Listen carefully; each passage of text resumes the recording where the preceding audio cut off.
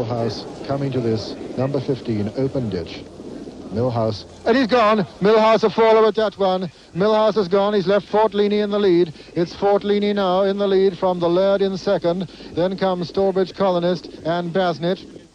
And Willie Robinson up on his feet all right.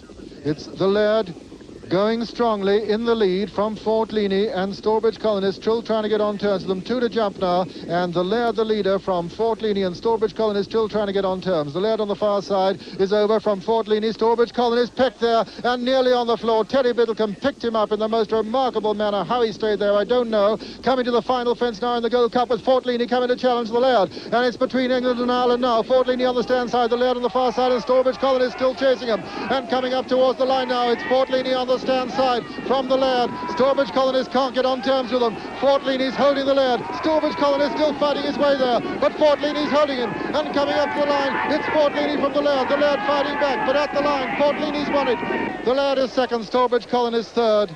And I'm delighted to be able to report to you, just finishing solo Millhouse, and obviously unscathed by his fall, and even getting a little round of applause from the crowd as he canters up past the winning post.